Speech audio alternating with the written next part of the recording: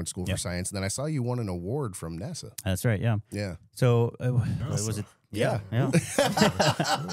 I do my research, bro. That's good research. That's a hidden one. It was go ahead and tell us about it. I so read it was about it. It a was few pretty years ago. interesting. NASA was looking for new ideas and technologies to enable a self-sustaining colony on Mars. And so instead of keeping things in the house where they all kind of know each other, they want to broaden it and ask the public, ask the world, all the scientists in the world, can you come up with new ideas to enable that?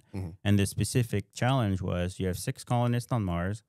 What technology do you have that would enable it to be self-sustaining and they don't rely on Earth at all? Right. And so my idea was to use, I have science background, plant background, is to use a chlorella algae. It's a small single-cell algae. It grows everywhere. It's one of the fastest growing organisms in the world. Yeah. Grows in seawater and fresh water.